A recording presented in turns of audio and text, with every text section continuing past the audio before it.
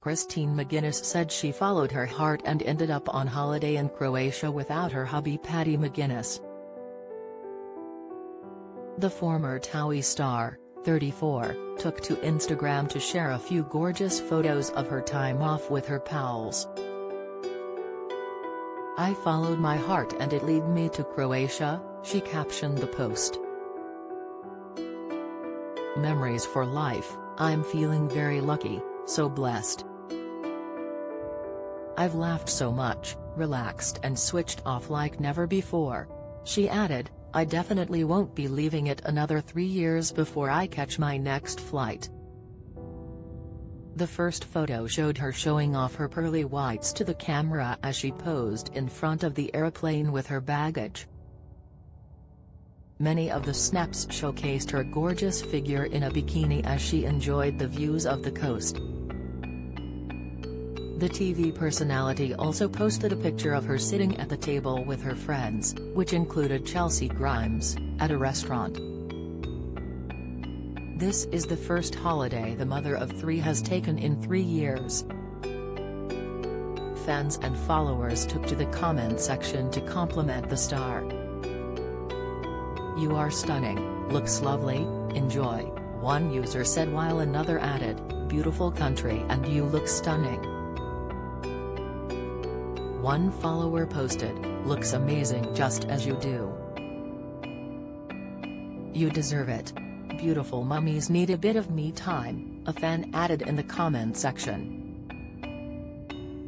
Another wrote, "Fantastic photos," while one said, "Looks amazing. Glad you had a great time." It comes after she told fans she was overwhelmed when taking her 3 children to school recently. The wife of Top Gear host, Paddy, 34, is autistic and so are her twins Leo, Penelope, 8 and daughter Felicity, 5. Christine has worked tirelessly to raise awareness about the condition and has now shared another moving story. Get all the biggest showbiz news straight to your inbox. Sign up for the free Mirror Showbiz newsletter. Taking to Instagram and sharing a snap of her children in their school uniforms, she said, "Something happened this morning I can't explain, an overwhelming feeling of love, happiness, strength and purpose just walking behind these 3. I teared up but felt so happy. I'll be honest, I've been dreading today. Today I've got a 3 hours school meeting going over the children's EHCP's, education, health and care plan. For me, I sometimes find long meetings quite daunting and I get burnt out and drained talking and staying focused for so long. But when I walked behind them, listening to them chat together about their day ahead, I felt so proud and lucky. Do you have a story to sell?